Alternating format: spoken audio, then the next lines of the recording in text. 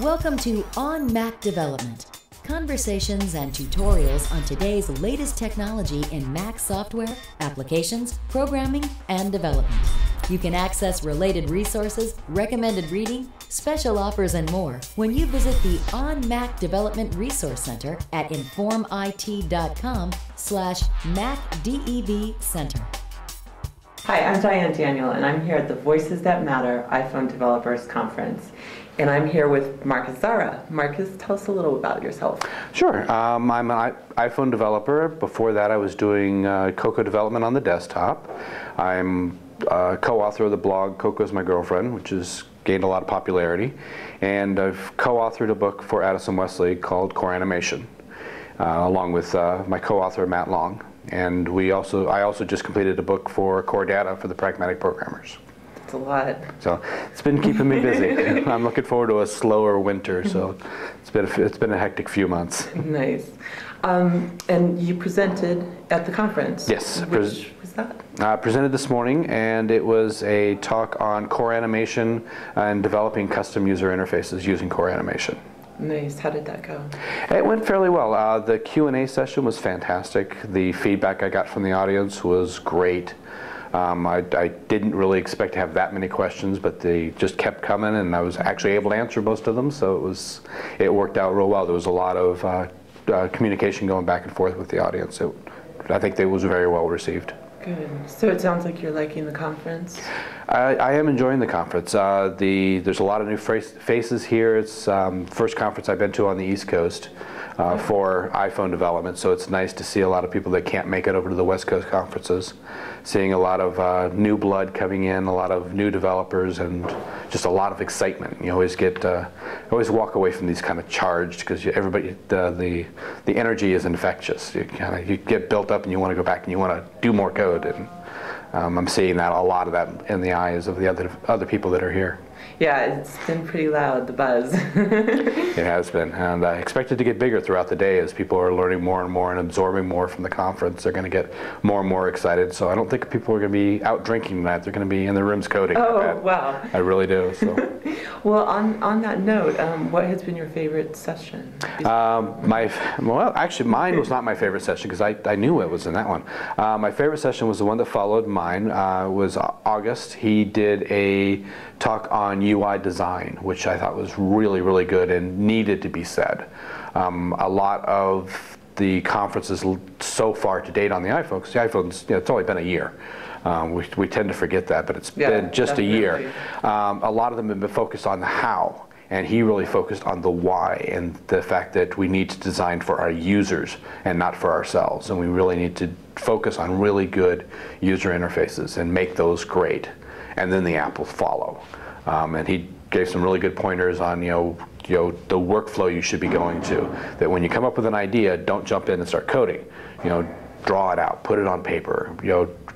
Answer every question on paper, then code it and go in that direction. That way you get a much better user interface out at the end of it and a much better app. So thinking of how people are actually going to use what you're trying to do. Exactly, exactly. Think about the fact that you're not using a mouse pointer, you're using your finger. People are going to be using your app for 3 to 5 minutes at a time maximum.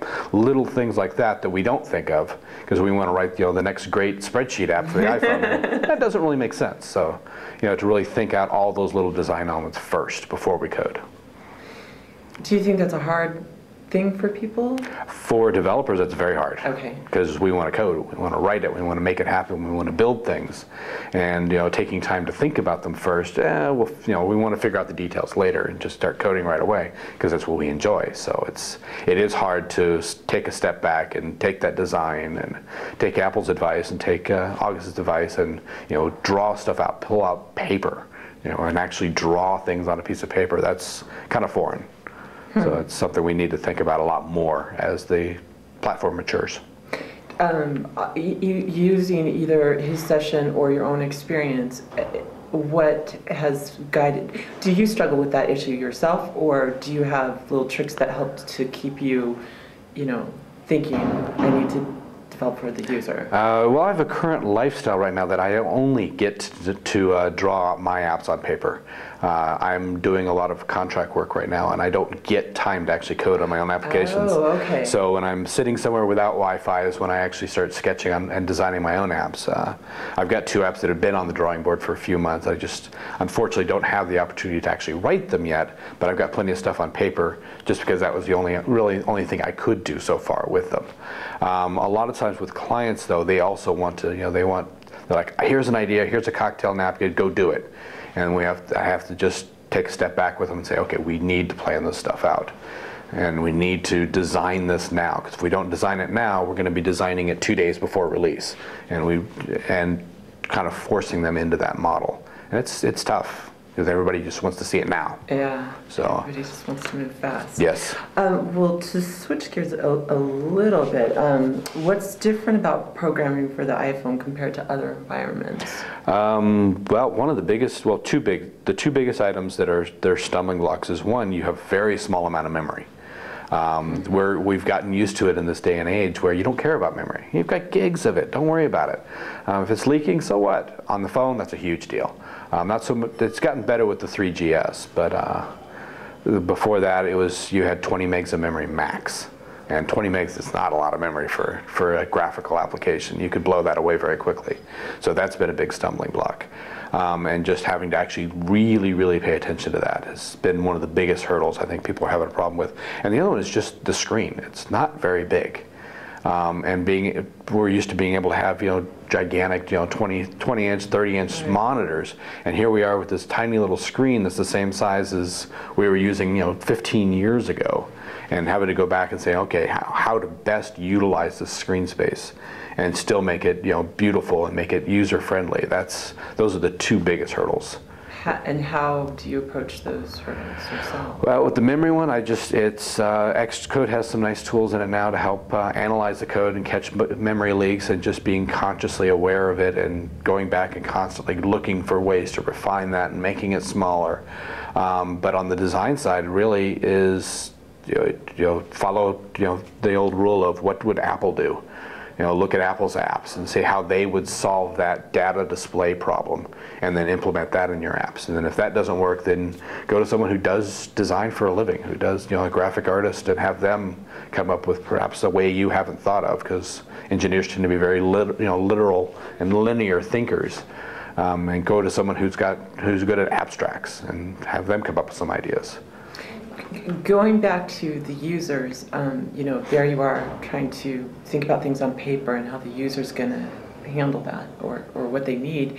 And then you have these other issues, these stumbling blocks with the memory and the small space. When you approach design, do you think of those in different stages? So you just let yourself think about the users first, don't worry about memory, don't worry about small space? Or are all 3 of those elements something that you're thinking of from the beginning? The small space I think of while working with the users and the user design. The memory I tend to worry about later. Okay. It's one of those things, if you pre-optimize it, you're going to spend all your time doing that. So you tend to focus primarily on the user and the user experience, and then once you've got that pretty close, then you start going, okay, now how bad is the memory? How bad is this going to leak? And then start figuring out ways to trim that back down and pull that back into reality. So that makes sense. So unfortunately, the tools let us do it on the desktop, so we can code and use up a gig of RAM and go, oops, and then pull that back down later. So we get to have a little bit of flexibility during development. Thanks for podcasting with us. Remember to visit the On Mac Dev Resource Center, where you can access recommended reading, special offers, and more at informit.com/MacDevCenter. Be sure you subscribe to this channel so you don't miss a single episode. Brought to you by Inform IT, the trusted technology learning source.